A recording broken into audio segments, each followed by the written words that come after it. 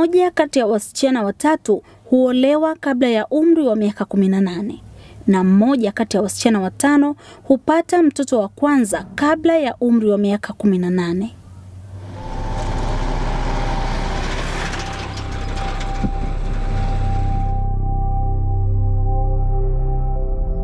Kumekuwa kuna harakati nyingi zimekuwa zikifanyika kwa lengo la kumkomboa mtoto wa kike, hususan katika tatizo la ndoa za utotoni. Mtandao huu una mashirika 56 ambao mashirika haya yanafanya kazi katika mikoa tofauti Tanzania, na yamekuwa yakifanya kazi kubwa sana ya kuelimisha katika ngazi ya vijiji, katika ngazi ya kata, wakitumia njia mbalimbali za uelimishaji. Mtandao wetu unaitwa Mtandao kutokomeza ndoa za utotoni Tanzania, TECMN, na ni mtandao ambao umeanzishwa mwaka 2012. Lengo kubwa la kuanzishwa kwa mtandao huu ni kutokomeza ndoa za utotoni Tanzania, ambao limekuwa ni janga kubwa na ni tatizo kubwa sana katika mikoa mbalimbali na maeneo mbalimbali katika nchi yetu, na imekuwa ikiathiri watoto wa kike kwa kiwango kikubwa sana. Mtandao huu ulitambua kwamba kutokana na athari hizi na kwa lengo la kutokomeza hili tatizo la ndoa za utotoni, basi ni lazima wadau mbalimbali, mashirika yasiyo ya kiserikali yaweze kuungana kwa pamoja, kuunganisha nguvu zao kwa pamoja, kuleta jitihada zao kwa pamoja, kuleta rasilimali zao kwa pamoja, ili tuweze kuwa na mkakati mmoja wenye lengo la kutokomeza ndoa za utotoni Tanzania. Ndoa za utotoni ni tendo ambalo linafanyika na watu wawili wenye jinsi mbili tofauti, ya ke na me, lakini wakiwa na umri mdogo.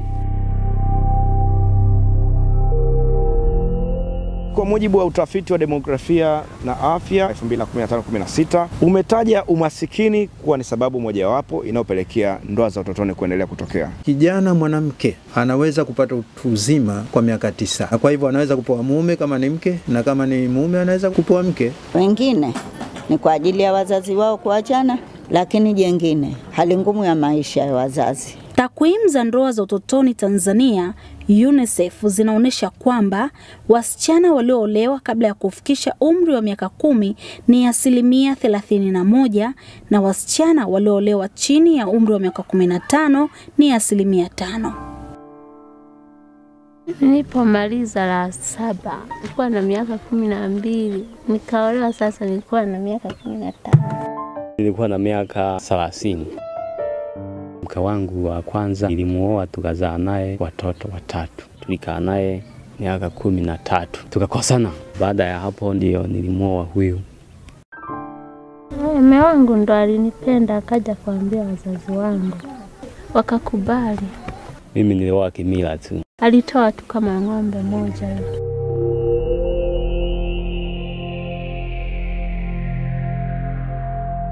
Tunapozungumzia ndoa za utotoni, hatumwangalii mtoto wa kike peke yake. Tunaangalia jamii inapata athari gani kwa kumwozesha mtoto chini ya miaka 18.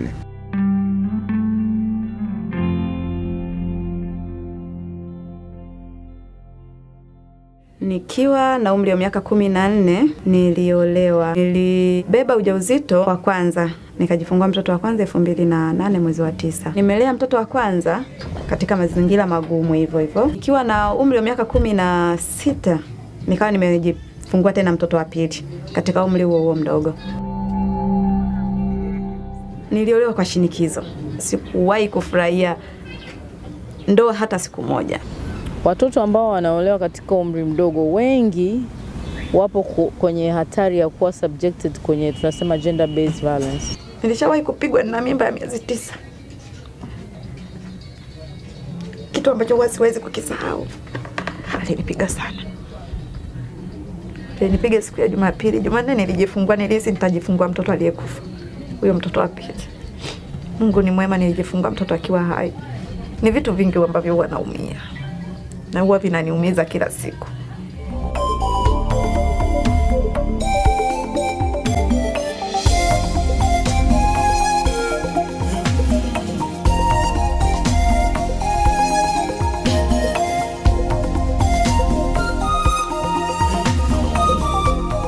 Nilikuwa nikisoma skuli hapa Furaha.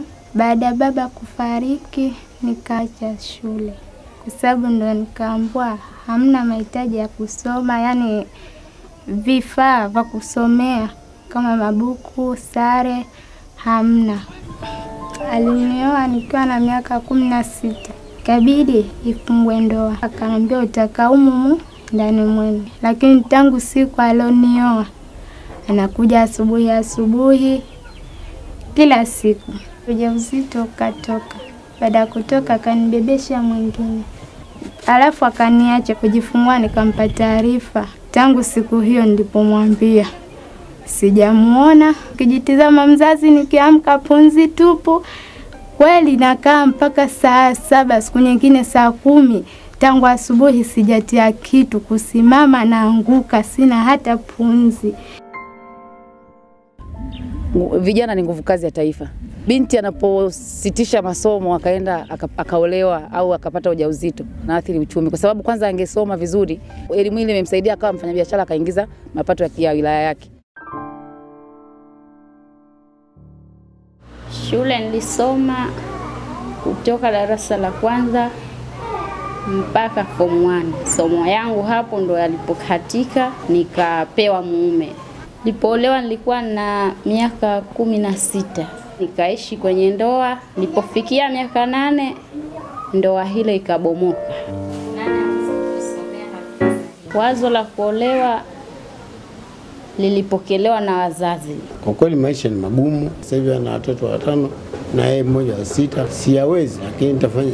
Familia nyingi au jamii nyingi ya Kizanzibari inahisi kwamba ikimwozesha mtoto akiwa na umri mdogo wanaweza wakapata kipato.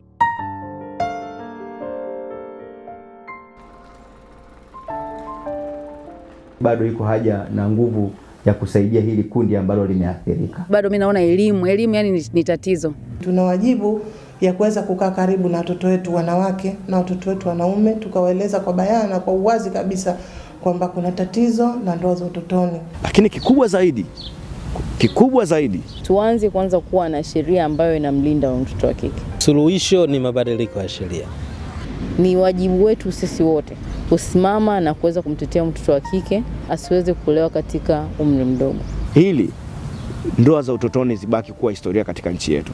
Iwapo tutasitisha ndoa za utotoni na kuwekeza katika elimu ya mtoto wa kike, serikali inaweza kuokoa hadi 5% au zaidi ya bajeti yake ya elimu ifikapo mwaka 2030. Kuokoa na kuepusha ndoa za utotoni kwa watoto wa kike Tanzania kunaweza kuiokolea serikali kiasi cha shilingi bilioni 5.